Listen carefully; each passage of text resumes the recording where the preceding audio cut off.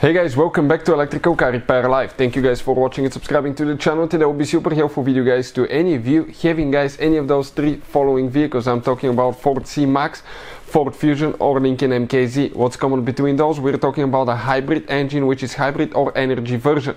If you have one of those, you have check engine light on and you have code P0111 112 or 113, any of these three codes, stay with us. We'll explain the top things that can cause that in this video today. Now, make sure to stay until the end and we'll explain the common mistake people make sometimes as well. Before we start, let me just tell you a little bit about us. Every single car we get here at the garage, we try to make guys at least 200 to 300 free repair videos. We take them completely apart. We show you how to fix pretty much anything. Why? Because our mission in the shop is to save you as much money as we can. All we need in return, please subscribe to the channel and like the video.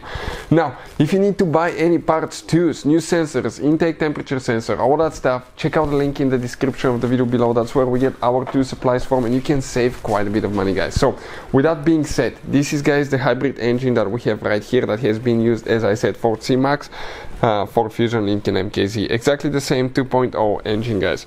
And if you look guys, this is your upper engine cover will be installed on top of the engine, and right here where the air filter attaches, okay, that's the air filter, that's the intake hose that comes from the grill, okay, goes to here, then it goes through the air filter. From here actually it goes back to the go down to the throttle body guys. But right here on the side you're going to have one sensor, okay, that sensor right here. The purpose of that sensor guys, it's actually a dual purpose sensor. It's not a mass airflow sensor, or also known as MAF sensor only. This sensor, okay, has two different sensors and you can find out right here. It's one of them, the other one is here, kind of like on the inside.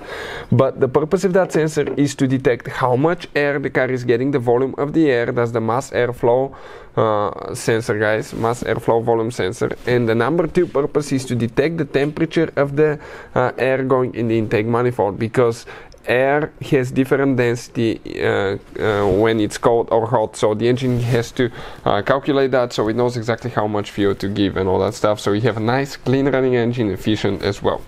So that sensor guys is mass airflow sensor and intake temperature sensor at the same time. If you have any of these three codes guys, most likely you have a bad intake temperature sensor, which is integrated here, loose wire or broken wire guys. If you want to see how to test intake temperature sensor, we'll be making the video on the channel, so please check it out. Hopefully the video will be helpful. Thank you for watching and see you guys next time.